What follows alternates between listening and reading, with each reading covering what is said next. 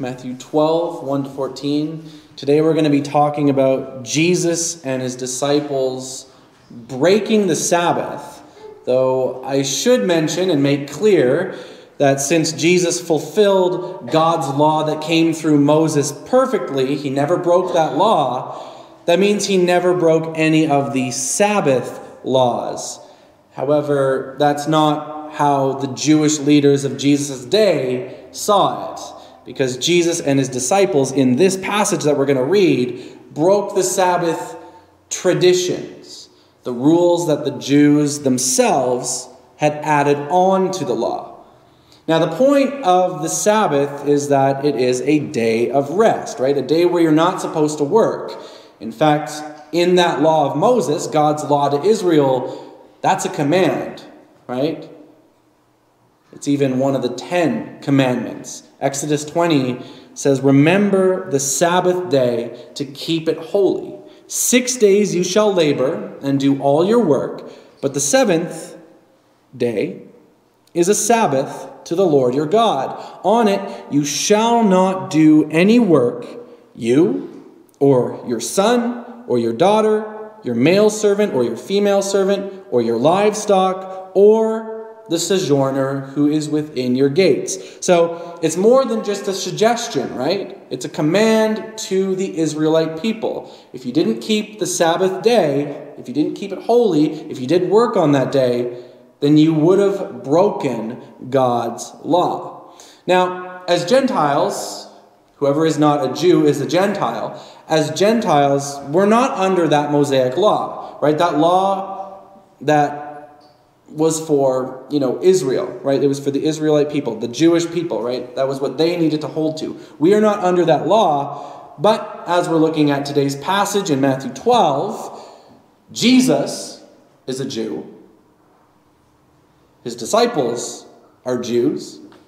The Pharisees are Jews. So what I'm going to do today is I'm just going to give you insight into what they were commanded to follow as we dive into this passage. Matthew 12, 1 to 14. At that time, Jesus went through the grain fields on the Sabbath. His disciples were hungry, and they began to pluck heads of grain and to eat. But when the Pharisees saw it, they said to him, "Look, your disciples are doing what is not lawful to do on the Sabbath." He said to them, "Have you not read what David did when he was hungry, and those who were with him? How he entered the house of God and ate the bread of the presence, which it was not lawful for him to eat, nor for those who were with him, but only for the priests? Or have you not read in the law how on the Sabbath the priests in the temple profane the Sabbath and are guiltless? I tell you, something greater than the temple is here. And if you had known what this means, 'I desire mercy and not sacrifice,' you would not have condemned the guiltless. For the Son of Man is Lord of the Sabbath." He went on from there and entered their synagogue. And a man was there with a withered hand.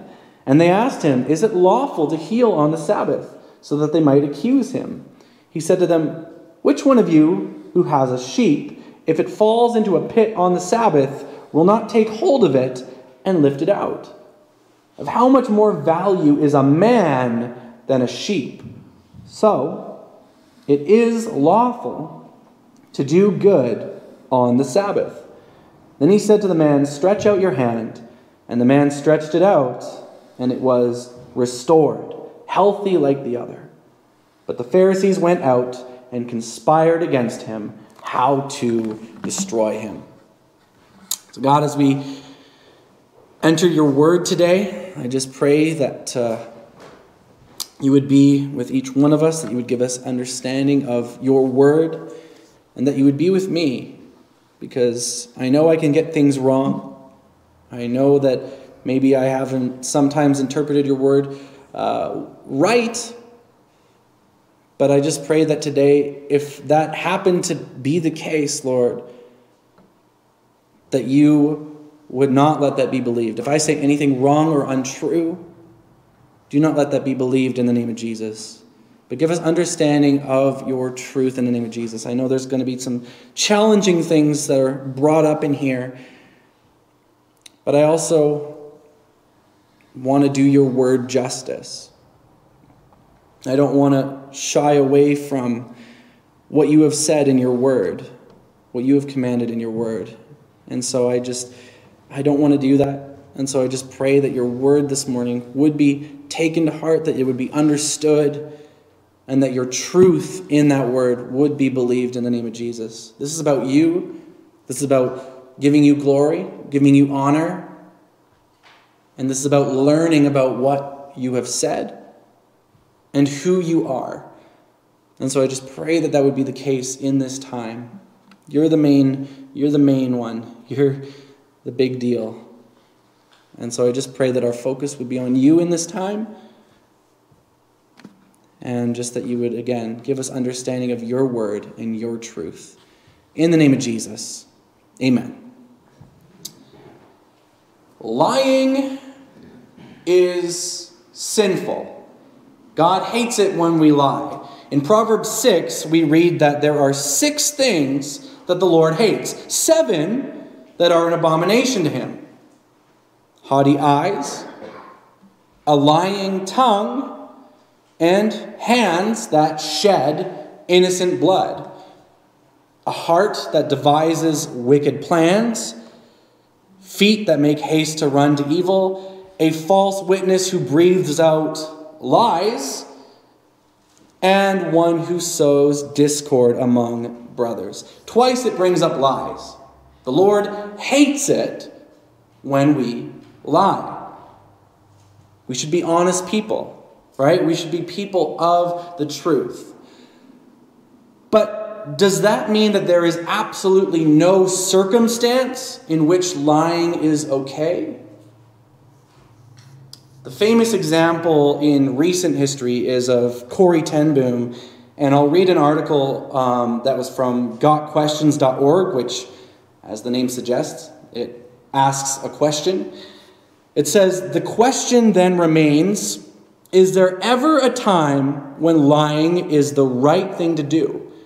The most common illustration of this dilemma comes from the life of Corrie ten Boom in Nazi-occupied Holland. Essentially, the story is this. Corrie ten Boom is hiding Jews in her home to protect them from the Nazis. Nazi soldiers come to her home and ask her if she knows where any Jews are hiding. What is she to do? Should she tell the truth and allow the Nazis to capture the Jews she was trying to protect? Or should she lie and deny that she knows anything about them?" Well, we actually have a very similar Bible story to this about hiding Jews. A lot of you probably know it.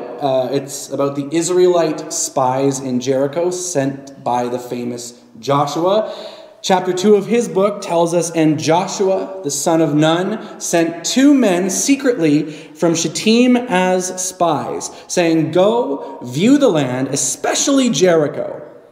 And they went and came into the house of a prostitute whose name was Rahab, and lodged there. And it was told to the king of Jericho, 'Behold, men of Israel have come here tonight to search out the land.' Then the king of Jericho sent to Rahab, saying, 'Bring out the men who have come to you, who entered your house, for they have come to search out all the land.'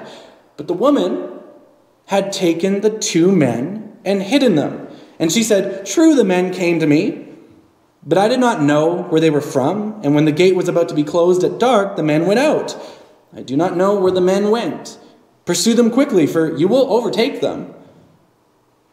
But she had brought them up to the roof and hid them with the stalks of flax that she had laid in order on the roof.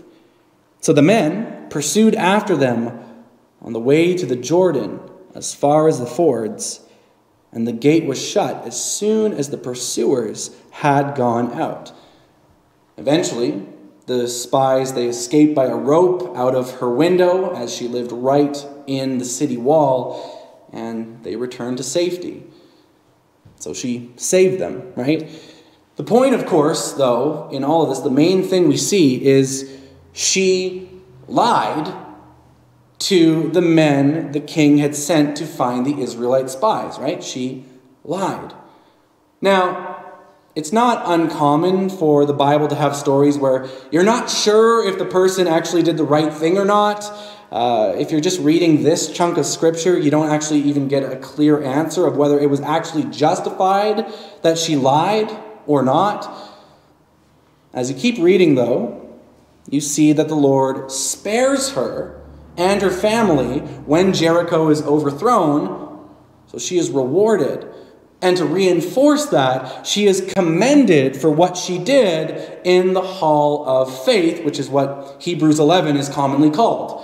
So there it says, by faith, Rahab the prostitute did not perish with those who were disobedient because she had given a friendly welcome to the spies. As in, she welcomed them in peace. She didn't give them over to their enemy. So sure, you could say, this is not a passage that says, without a shadow of a doubt, that it was good that she lied. But in view of the entirety of what Rahab did in hiding them and in helping them escape, the Word of God here says that that was an act of great faith. So what Rahab did was counted by God as doing good. So, is there ever a time when lying is the right thing to do? I would say that we've just seen a couple of examples, a couple of situations where being completely honest would have been the wrong thing to do. Sure, maybe there's, maybe some clever way to tell the truth. Jews that were hidden at Corrie ten Boom's house were in a room under the floorboards, under a rug, under the dining room table, so her sister could truthfully say they're under the table and get away with seeming a little bit not all there when Nazis looked at the table and saw the empty space underneath it, right? That's a rare opportunity, though. Like, what was Rahab? If you think of Rahab, what was she supposed to do in her situation? She was commanded, bring out the men who have come to you, who have come to you. They know where they are, who have entered your house, right? What's she going to do? Say no and have them just push past and get the men anyway? Sometimes, and I would say very, very rarely still, there can be an exception to the rule of do not lie. But again, the circumstances are rare. The rule still is do not lie, right? But don't stick to that rule to the point where innocent people are being killed. We even just read, what does the Lord hate?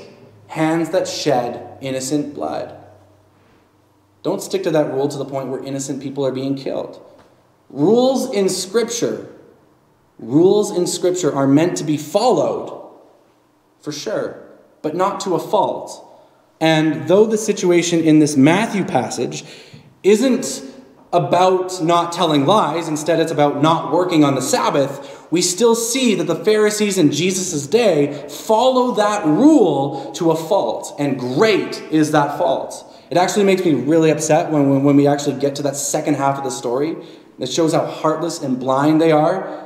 This first part, however, it's a lot more understandable and is more just about how it isn't really right of them to take away the gray area of the command.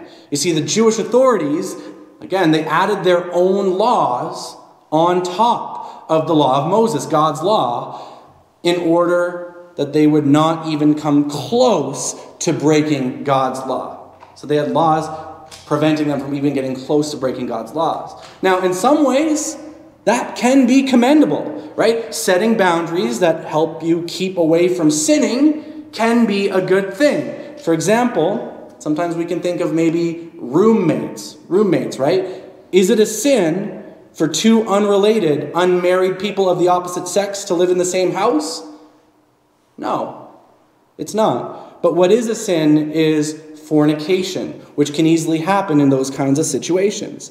And if the two are in a relationship, that's almost certainly what's happening. So even though it's not a command, wisdom says, maybe let's set a boundary not to live in the same house.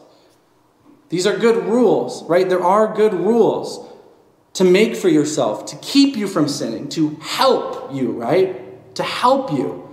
Because what we see with these traditional Jewish laws is that they don't help. They do more harm than help. They actually become burdensome. So let's again read the example here in Matthew 12. It says, "At that time, Jesus went through the grain fields on the Sabbath. His disciples were hungry, and they began to pluck heads of grain to eat it." So they pluck a head of grain, they rub it in their hands to get the chaff and some of the other stuff off, and then they eat, right? They just eat. So would that be doing work on the Sabbath? Like, for instance, let's say, someone has a day off and they decide, I'm not going to do any work at all, right? No work. I'm not doing any work today at all. And so they get up and they go over to the kitchen and they grab their bundle of bananas and they tear off a banana from the bundle and they peel the banana to eat it. Did they go against what they said they were going to do when they said they weren't going to do any work? No. If you get extremely, extremely technical, then yes, you're doing some kind of work in some way. But if someone were to ask you, did you do any work today? In that situation, the answer is obviously no, right? You wouldn't say that. You didn't do work today. You peeled a banana. The disciples are not out there, with sickles, cutting all this grain like a farmer would be doing as his job, as his work. No, they've just plucked some heads of grain to eat while passing through the grain fields. But to the Pharisees, according to their traditions, that's still technically harvesting, still technically threshing. Therefore, they did work. It says, "But when the Pharisees saw it, they said to him, 'Look, your disciples are doing what is not lawful to do on the Sabbath.' He, Jesus, said to them, 'Have you not read what David did when he was hungry, and those who were with him? How he entered the house of God and ate the bread of the presence, which it was not lawful for him to eat, nor for those who were with him, but only for the priests?'" This example actually, again, supports that point very much about there being exceptions to the rule. Because in this situation, if you know the context, if you know the story, David was fleeing for his life. Saul, the king of Israel, was chasing him down, trying to kill him. And David came across the house of God, where all the priests were, as he was starving. So the idea is, of course, these priests they're not going to let him starve. The circumstance meant an exception to the rule. And then Jesus asks another question, "Or have you not read in the law how on the Sabbath the priests in the temple profane the Sabbath and are guiltless?" The priests, according to God's law, did have to do some work on the Sabbath, which these Pharisees, they would have known. Yeah, it's okay for the priests to do that. Jesus says, "I tell you, something greater than the temple is here. And if you had known what this means, 'I desire mercy and not sacrifice,' you would not have condemned the guiltless." And actually right there, he even declares his disciples to be guiltless in breaking the Sabbath. Right? They're not breaking the Sabbath. Jesus says, "For the Son of Man is Lord of the Sabbath." Jesus is Lord of the Sabbath. There is this, of course, gray area in, what counts as doing work, right? What actually counts? Does this count? I'm not working, so does this count just picking some grain for myself to eat right away? The Pharisees say yes, because even that counts to them as harvesting and threshing, right? But Jesus is Lord of the Sabbath. Jesus is God. Who knows better than Jesus what's allowed on the Sabbath? Nobody knows better. So of course, if Jesus disagrees with the Pharisees are wrong. The Pharisees are missing the heart of what the Sabbath means. Just like they're missing the heart behind God's law in general. The example Jesus gives here is I desire mercy, not sacrifice, which goes hand in hand with what the book of Mark also records him saying at this time. The Sabbath was made for man, not man for the Sabbath. The Sabbath was made for man, not man for the Sabbath. This isn't about the rule that you have to bend to its will. No, the Sabbath was a command, yes, but the Sabbath was a gift, right? It was a gift. The Sabbath was made for man. It was meant for the good of mankind, a day of rest. It was never meant to be a burden with 30 extra laws attached to it to make it more difficult. No. It was supposed to be a day of rest. Take a break from your toil. Take a day from your work every week. But the Jewish authorities turned it into a burden, an unneeded burden. It's so fitting, too, that last week we talked about how Jesus relieves people of their burdens, only to turn the page, go to the next chapter, and we're reading about the Pharisees adding burdens to people. The Pharisees are missing the heart of what the Sabbath means. And as we move on, it gets worse. The Pharisees then take the Sabbath and try to use it to their advantage against Jesus. And I'll start by reading Mark's account, and I find this awful. I do not like this at all. Mark 3, 1-2.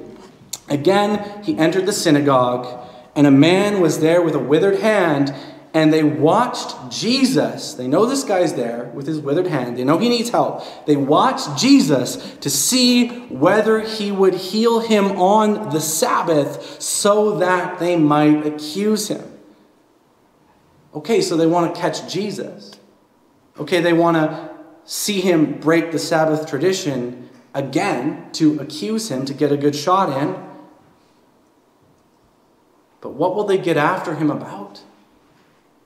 Healing a man's withered hand? This shows undeniably that the Pharisees cared more about the rules than they did about people. This man has been troubled by this withered hand for who knows how long, and they don't think, oh, this man is getting help. Good. They think, wow, I hope Jesus heals this man so we can catch Jesus in the act of breaking the Sabbath. It's horrible.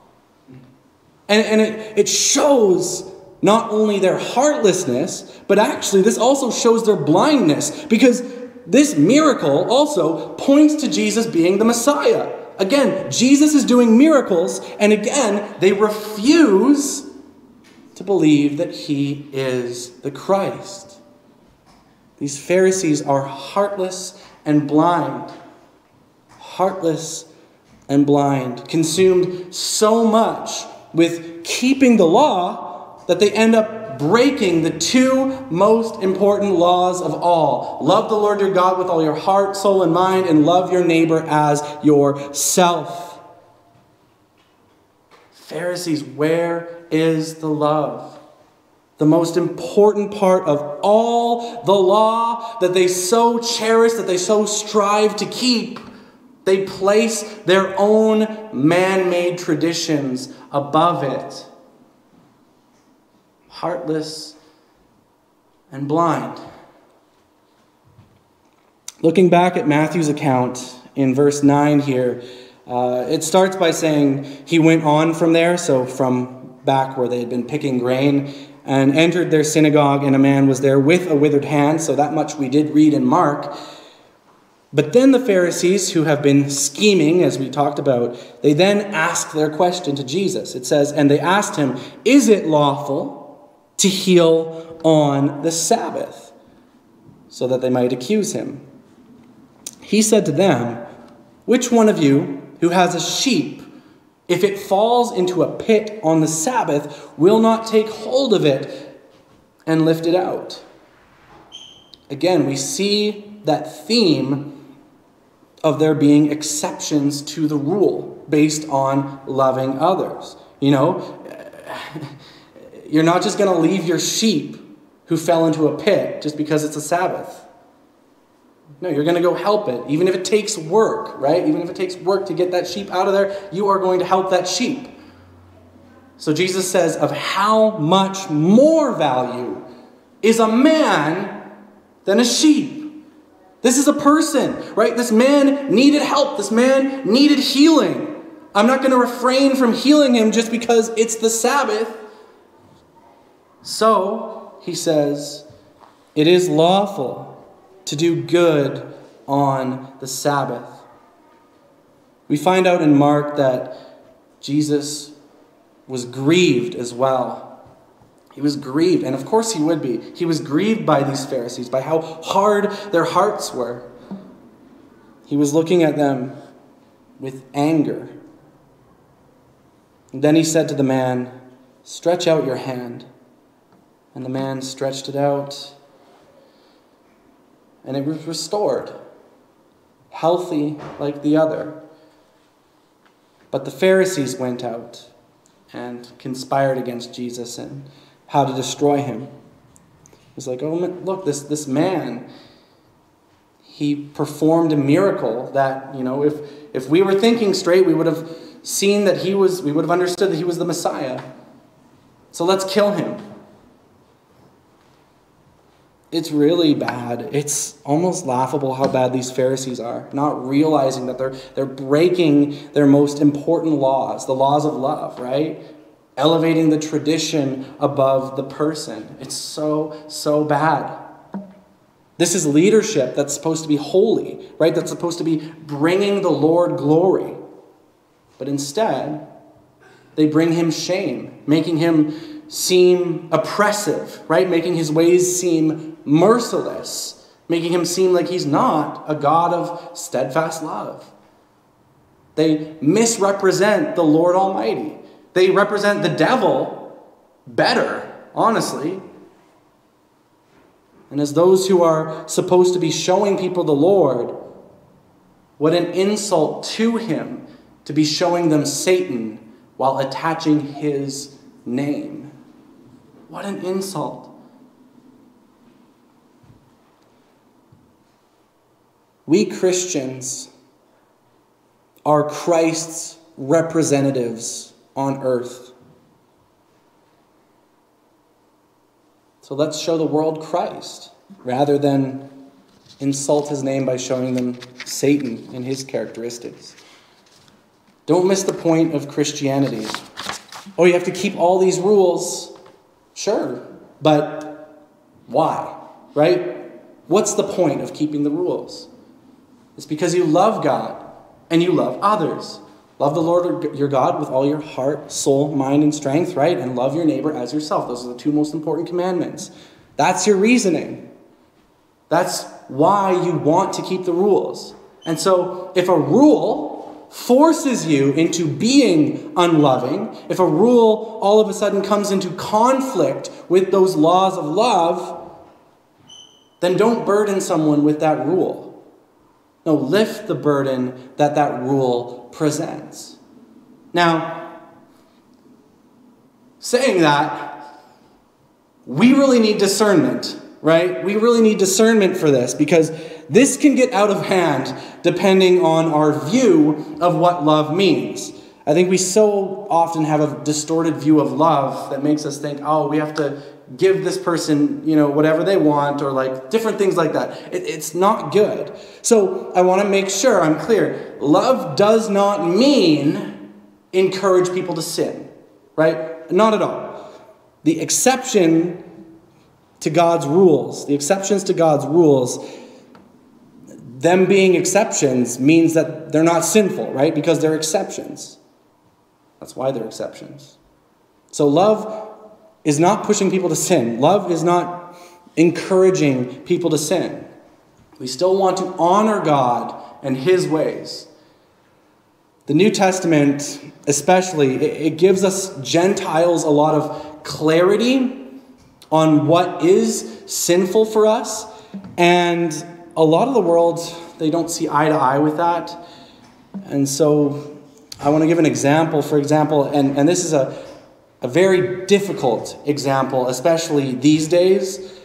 I don't say this lightly, but Paul, in the Bible, in the Word of God, specifically in 1 Timothy 1:10 and in 1 Corinthians 6 verse 9, he lists homosexuality as sinful, which for people who are oriented that way, there's very little more difficult for them than not to be able to pursue that person that they love. That's a huge, huge thing to give up. It really is. There are people who would say, I'd rather have that withered hand than to give that up. I'd be in less distress with that withered hand. And we may see their distress in that area, and we might think that, the loving thing to do is tell them that it's okay to pursue that same-sex relationship. But that's not an area where the rule has an exception. Loving God with all our heart, soul, mind, and strength means we strive to keep his commands as best we can. Jesus says in John 14:15, if you love me, you will keep my commandments.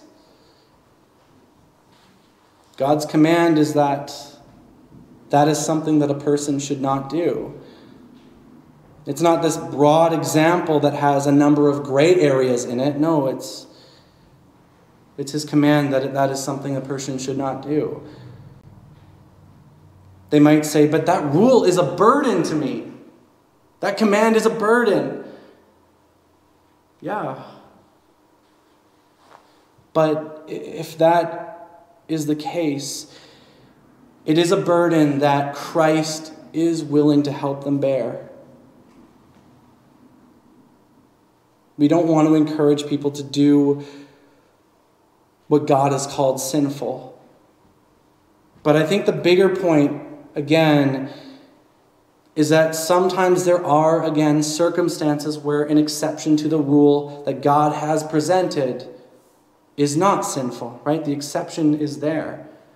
And when that's the case, that's when we pursue that exception. For instance, and I brought this up in February when I talked about divorce. And so let's just say there's a marriage where there's been no adultery, there's been no unbelieving spouse that, has decided to leave. But let's say the spouse is being beaten badly. The Bible's rule on divorce should never be a prison for that spouse to be stuck with their assailant. That's a situation where there can be an exception.